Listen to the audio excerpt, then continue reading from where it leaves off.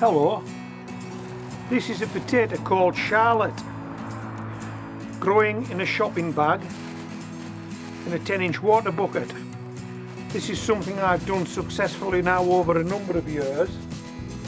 It enables you to lift the plant out, take potatoes off, pop the plant back in the bucket with no soil disturbance, no root disturbance, and it gives you a chance to let the smaller potatoes grow on. You never actually harvest your potatoes too soon.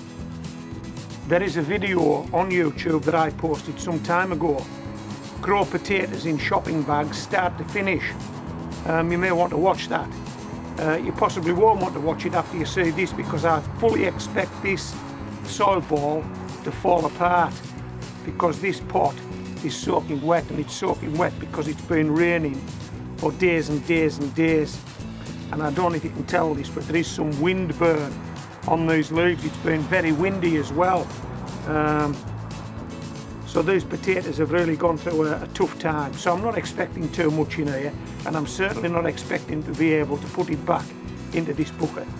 But anyway, we won't know until we lift it out. So let's lift it out and see what we've got.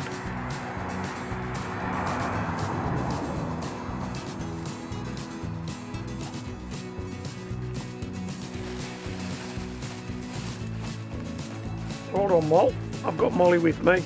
She knows it's potato time. You're there. I don't know if you saw that. It's just fell apart. We've even got water in the bucket. Look, it's fell apart. So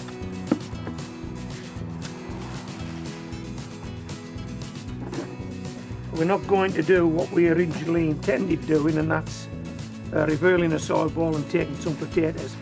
We're just going to take the lot now, whatever we've got.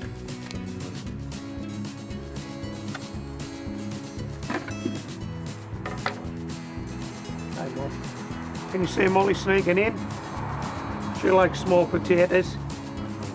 We've got, in fact, we actually call them mollies. If there are any mollies, we give her them.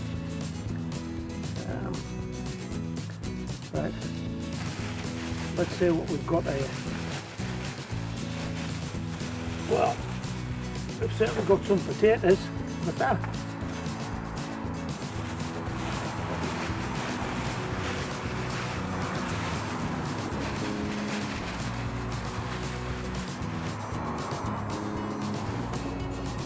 Now that was a really wet bucket, and this is another issue you get when you've got inconsistent watering, whether you've got too much watering or not enough watering,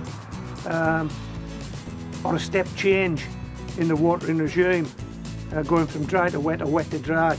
Potatoes split. Perfectly good to eat, not so good to look at, but yeah, they're okay.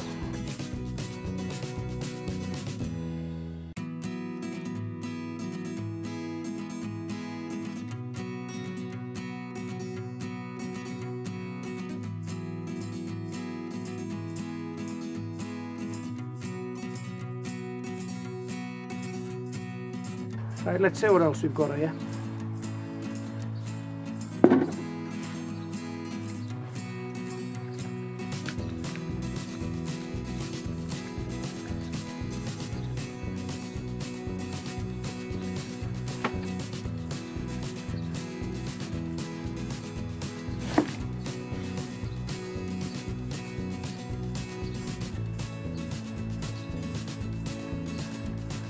Just pop these in the bucket for the time being. Some of those potatoes have been up near the surface. Look, they've actually got a green back on them. Okay to eat if you cut it off, but would it be worthwhile for a small potato to cut that green off and try and eat it?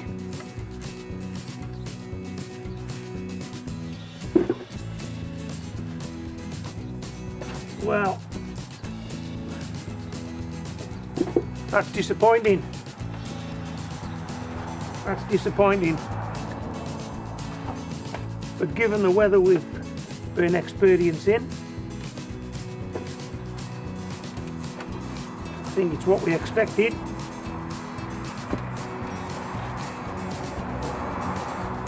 Okay.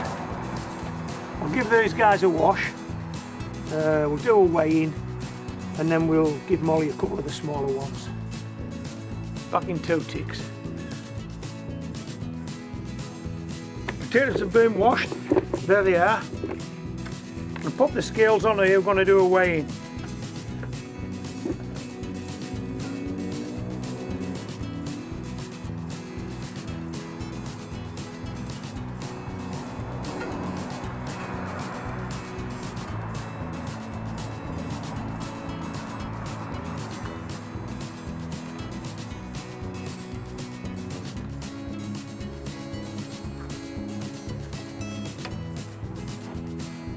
Okay, malt, here we go.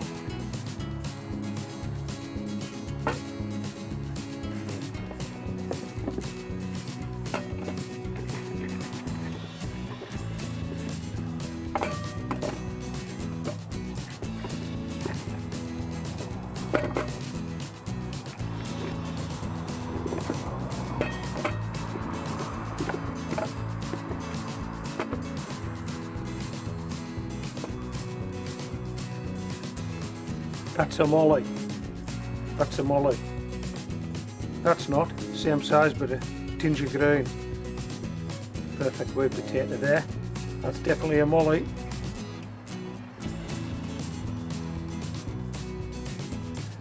What have we got? About £1.25. Let's give molly a try, shall we? Just hold on.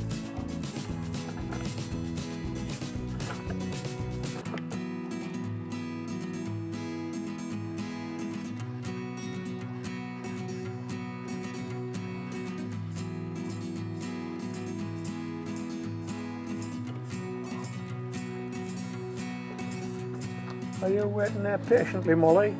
Are you waiting for yours? Which one was it? Oh, it wasn't that one, was it? Was that one? There you go, sweetheart.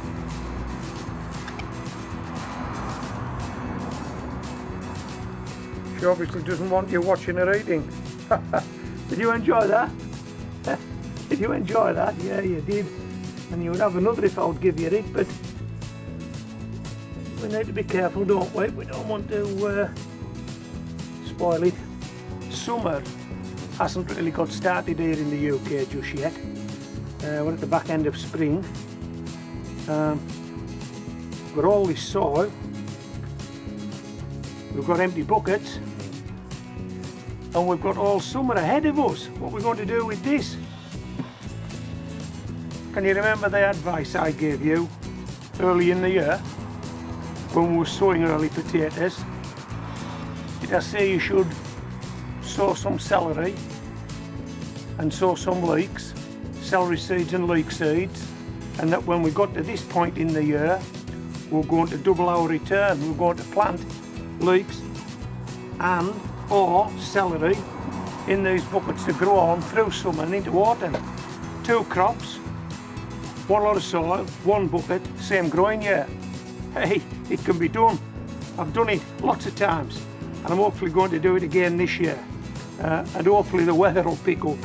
Right, now then, because this soil's been used once, I want to reinvigorate it. And because I'm growing some leeks in there, and the only fertiliser that I could get that seems specific to that type of vegetable is this onion fertiliser. So we're going to mix some in, then we're going to fill that bucket, and then we're going to plant some leeks in it. Hey, let's not hang about, this is homegrown veg, come on. If you're lifting early potatoes and you followed my advice, you'll be planting some leeks shortly.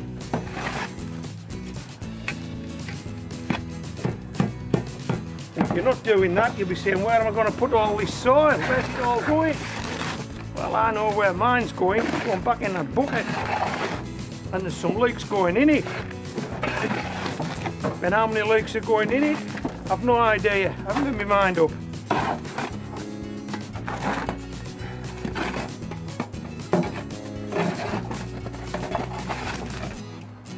Now I think what I'll do is, because I've got quite a few leeks in pots now, I've got those Cumbrians and Betty Blacks growing on, and they look as though they're making a big fine leek.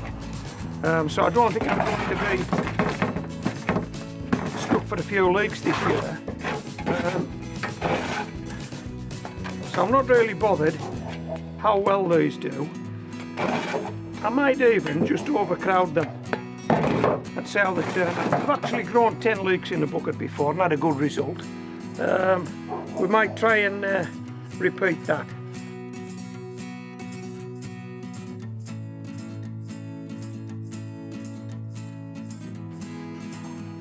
Okay, just a divot. I'm just going to divot some holes and drop them in. These are the leeks.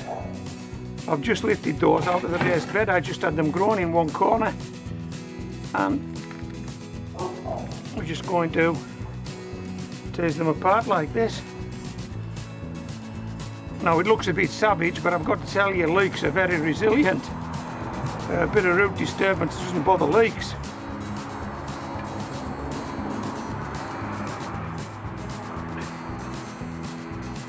We'll go with the biggest, shall we? And the smallest, and go back in the raised bed and get bigger and be ready for the next pot. Be ready for the next bucket that becomes available.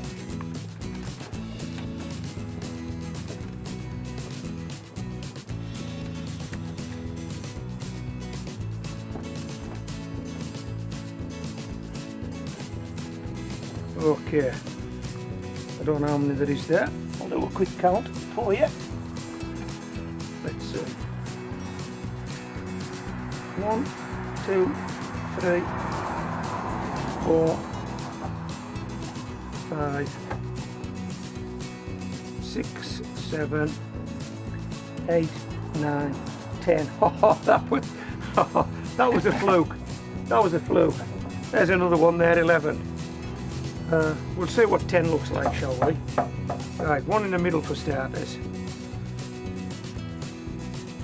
Now I don't plant these leeks so deep because I want all of the soil in this pot for the roots of the leek. If I was to plant this leek, say 3 or 4 inches down, which is fairly standard for leeks, they wouldn't have access to the soil above the root ball.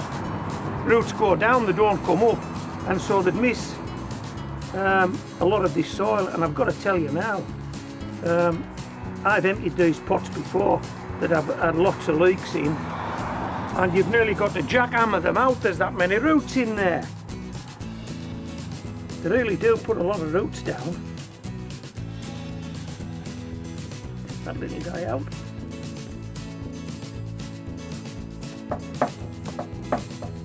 This won't take me long.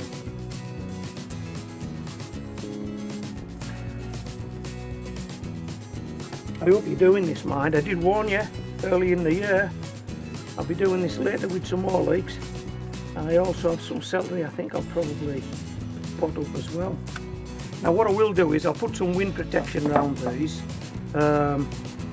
because although it's quite mild today, we have had some serious winds and it would just blow these guys over because they have no established root system in this bucket at the moment, but they will have in a week or two. Definitely will.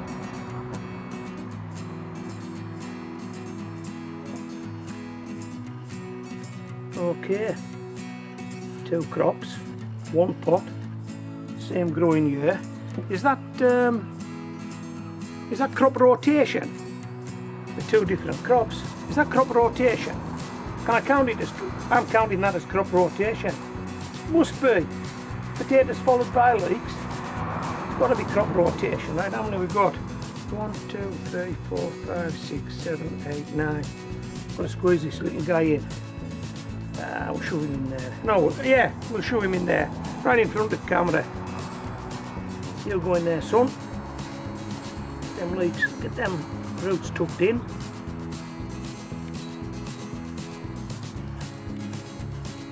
Okay, and all we need to do now is give these a little squirt, not a lot, because this soil is quite wet.